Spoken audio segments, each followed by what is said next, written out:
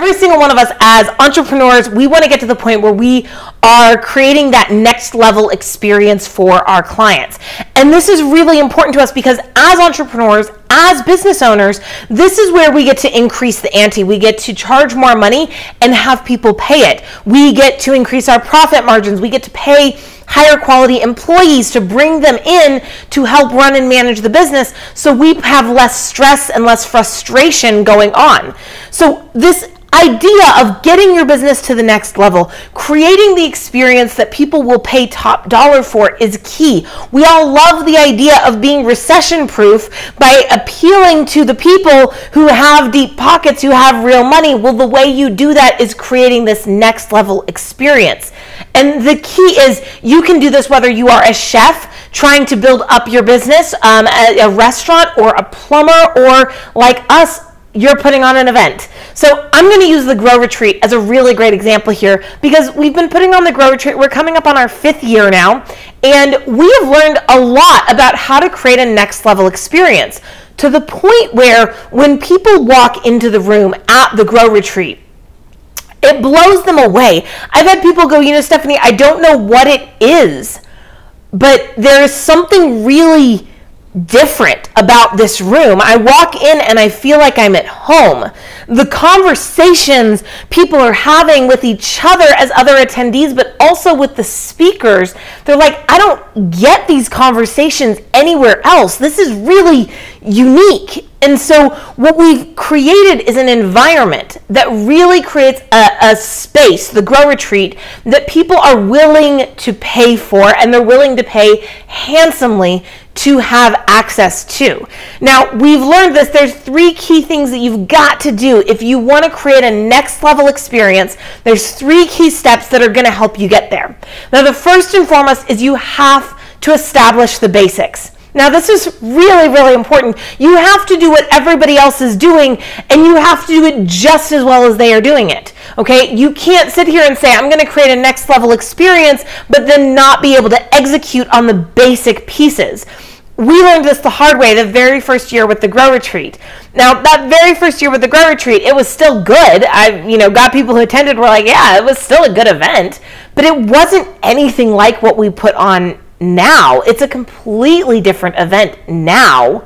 Now, the thing is, that very first year, we were figuring out the basics of putting on an event of that caliber. How much goes into organizing the speakers, booking the speakers, getting them to fly in, finding the venue, getting the catering, setting up registration, getting tickets sold, setting up the marketing, setting up expectations, and managing everything. So we actually created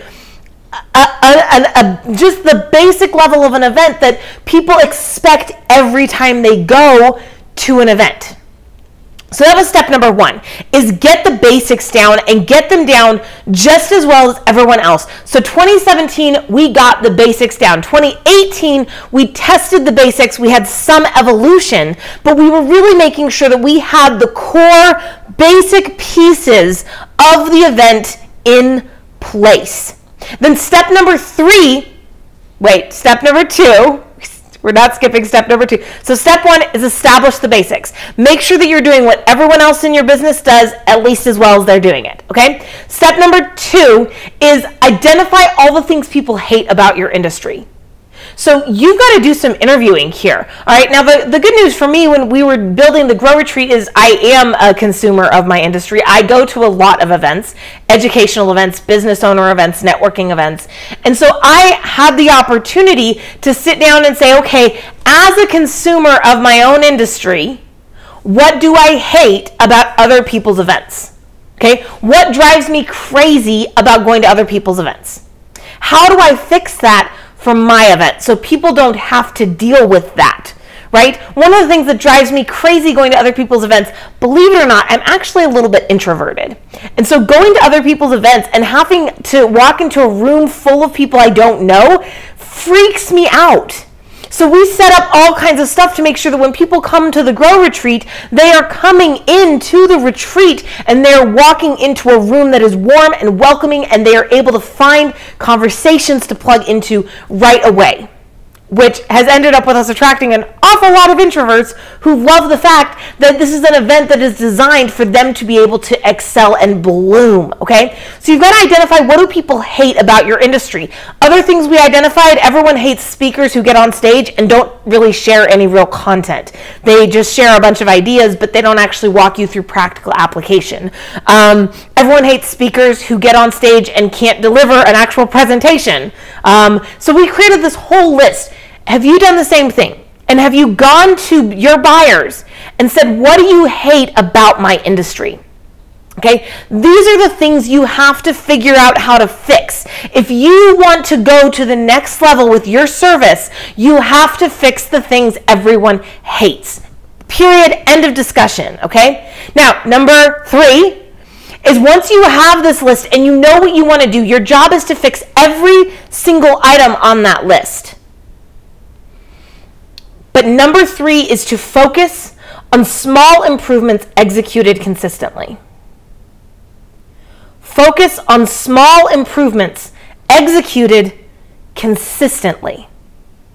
See, when you go to try and take your business to the next level, we deal with this all the time, where we just want to kind of like teleport and suddenly be at the next level. And we forget that all of these guys who got to that next level, they put in a lot of work to get there. You're going to have to put in the work. So focus on, how can I improve one small thing? Focus on the little things. Trust me, believe it or not, what makes the Grow Retreat spectacular is that, yes, we have this really amazing format and formula. We have incredible speakers. We have people who have to interview in order to attend. I mean, there's a lot that goes into it.